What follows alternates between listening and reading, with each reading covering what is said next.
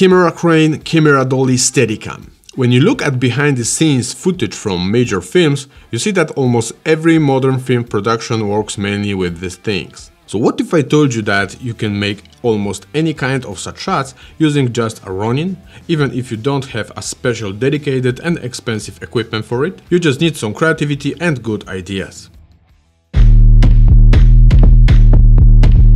Stop that. To show you this in the best possible way and maybe inspire some of you, me and my dream team decided to shoot 3 short stories. Every place, every day and everyone. In each of these, we want to achieve a different effect by using only RS2 in such a way and with such accessories that everyone could do it even with a small team and small budget. So let's get started. Chapter 1: Every place.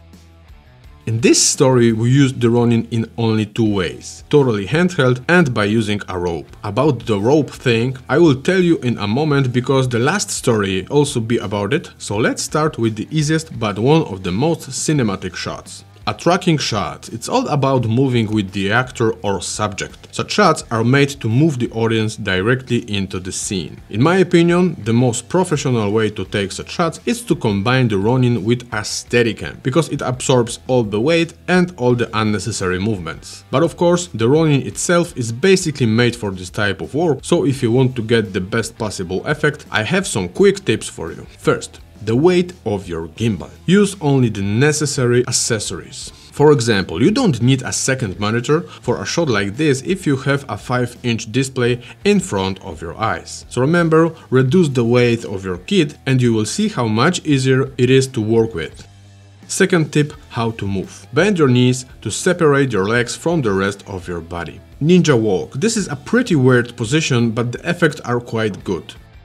You can also try holding the Ronin not vertically as usual, but horizontally, so that the tilt stabilization can't handle the annoying visible footsteps even better. Last tip, best settings. In the case of handheld shots, I usually use only 2 modes, pan and tilt follow and pan follow. There are situations where I need 2 axes to follow and shots where I need the RE Trinity motion effect with locked tilt follow. But you should also try a pretty cool option. You can turn off the 3-axis following completely anytime in any mode by pressing and holding the button on the front. This activates lock mode, which means that no axis can follow your movements. You can also activate this mode in the menu, select custom mode and choose which axis you want to turn off. And I can honestly say that this mode gives pretty cool results because Ronin will not react to any of your movements, which is a very helpful and dynamic scene. And talking about this kind of shots, let's jump to the next story.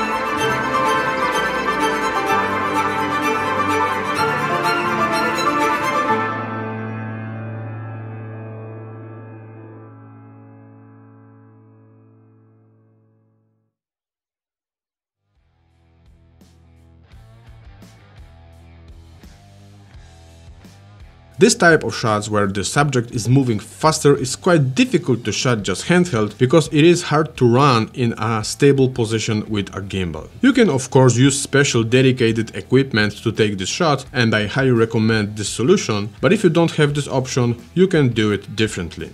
We made these shots in two ways, using an electric Segway style vehicle and the other using the simplest and cheapest bike trailer. In the case of the Segway, the advantage is that you can take such shots basically anywhere as long as there is a road and it is safe and comfortable to drive. And what is important, you can do it completely by yourself.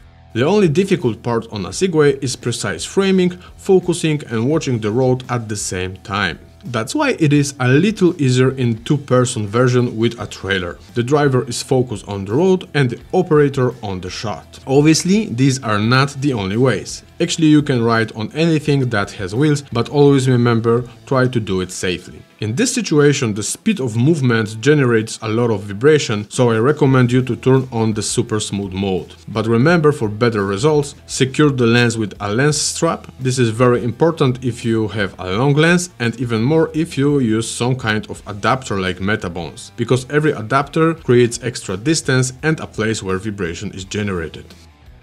In both situations we had quite limited body movement, so I choose to control the running using only the joystick in custom mode with all axes follow off.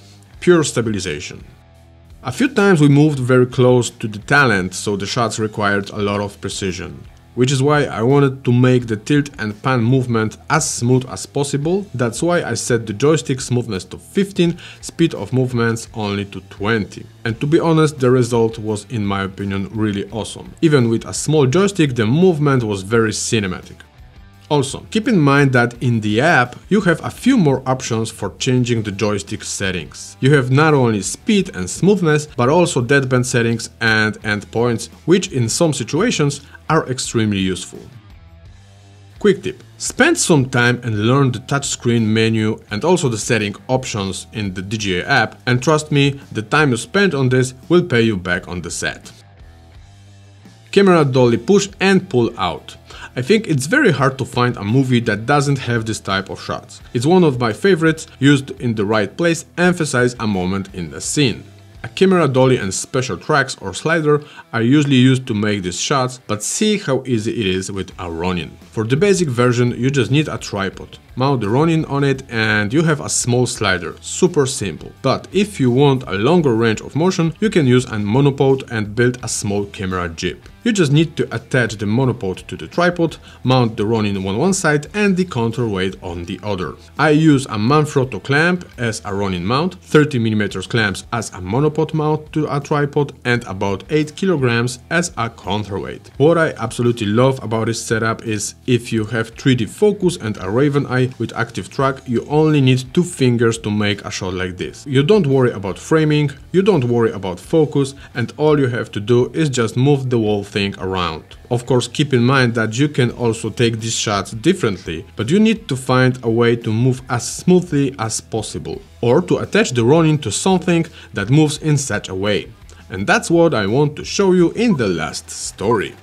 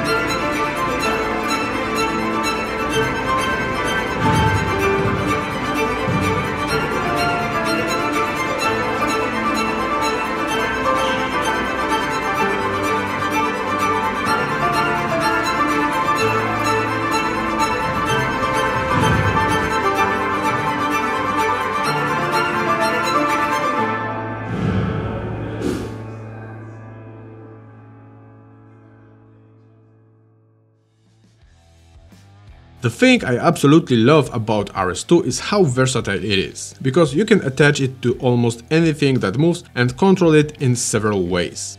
So in the basketball scenes and the oval staircase, we made it with a rope. We wanted to achieve the effect of a large technocrane and high-speed vertical camera dolly.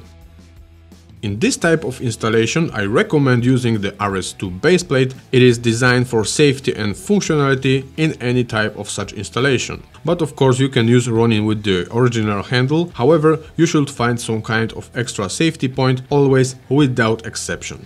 In my case, I made it using a NATO clamp and a steel ring. With this solution I can use a safety strap to attach Ronin anywhere. Rope installations looks pretty complicated, but it's easier than you think. Just imagine that you want to make a long rope swing. But remember about safety and make sure you have everything under control. I will show you 3 basic ways to take these shots. The first version is a single rope and pulley. But here comes the problem, because in this situation the pan motor has no solid holding point, so it starts spinning like crazy. To minimize this problem, switch to custom mode and turn off the pan axis. But keep in mind that in this situation you cannot control the pan in any way, because Ronin will start spinning again. Second option, replace the regular rope with some kind of flat rope. A wide flat rope or something like a slagline has the advantage over the rope that it doesn't spin so much. It will give you some better performance, however not as good as the last option, which is 2 ropes. Using 2 ropes completely solves the problem of rotation. In this situation I use a 30mm tube as a base for the Ronin and a few clamps.